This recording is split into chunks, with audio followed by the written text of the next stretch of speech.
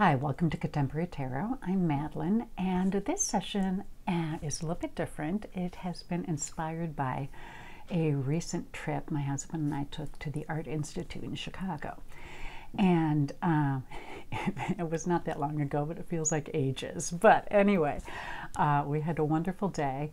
And as we were wandering the galleries, I began to look at the paintings with through the context of looking at for tarot imagery or parallels or themes, and kind of thinking of tarot as I experienced the paintings. And it really informed my visit, and it really kind of gave me additional insight into different cards. So what I'm going to do is just toss out some impressions I had of different paintings that I kind of connected with different cards.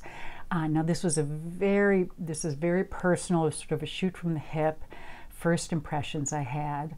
I decided to look at the painting and not even looking at the description or the title until after I kind of had let the image and the painting affect me.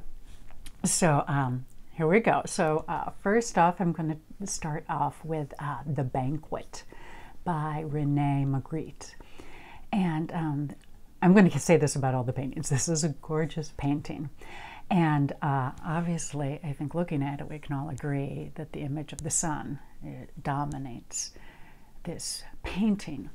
And while there is a vibrant sun, there's also a parallel with the sun card. There's a wall, there are plants, in this case they're trees, but the sun is a very intense sun. And it reminded me that while the sun can be pretty and yellow, it's also a force. It claims big space. The sun and its intensity cannot be denied.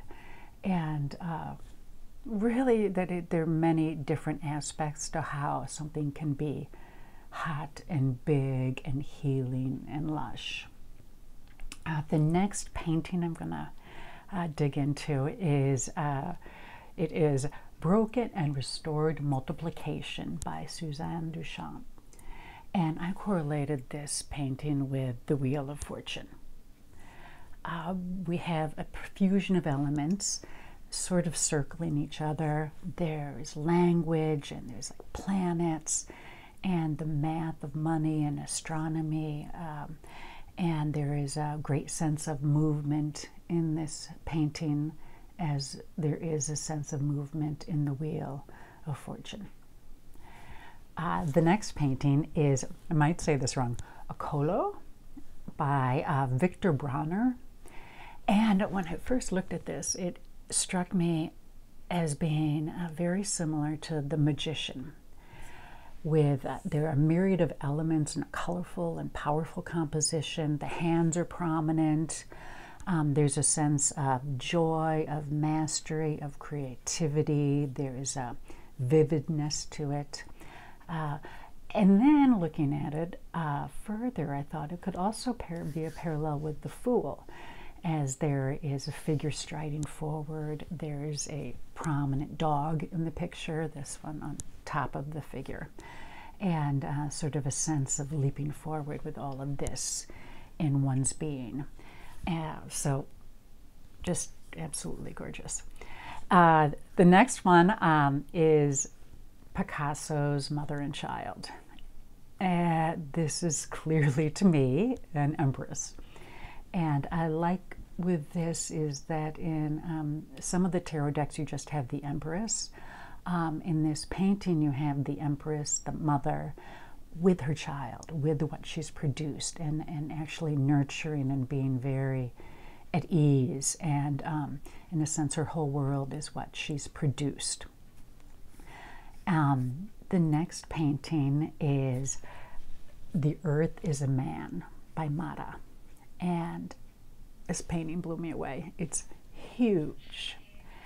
And what really struck me, and this is a very complex painting, and it would be lovely if you could ever come see it, is there are like these two kind of glowing figures in the middle of the painting, but they're just surrounded by this profusion of complex elements.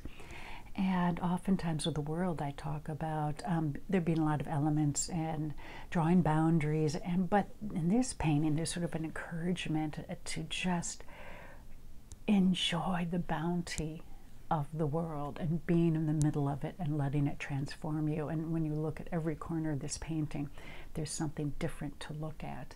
And I think there's a call to let the world affect you as much as you affect the world. And I'm ramping up with Dali's Vision of Eternity. And this is, to me, boldly very similar to the Death card. You have a gateway, you have a skeleton in the upper left corner carrying a flag. There's a towering image with no discernible characteristics, like similar to the skeleton in the card. In the armor, there's a distant vista, and the two beings at the bottom representing impending birth, coming transformation, but having just moved through the gateway of death, that precise moment. So those were just my reactions and thoughts as I walked through the museum. And there were some other paintings, it was just too much to share. But right now also, many museums are putting their collections online, digitally. So in your tarot study, I encourage you to go to all these sites and try this. It's fun, it's satisfying, it's a different way of approaching the imagery and archetypes. Do want to let you know, there are a lot of emperors once you get into like the Renaissance and things like that, because people paid for portraits to be painted, and those tend to be rich guys. So you might come across more than one emperor. So yeah, give it a try and share your thoughts and feedback in the comment section.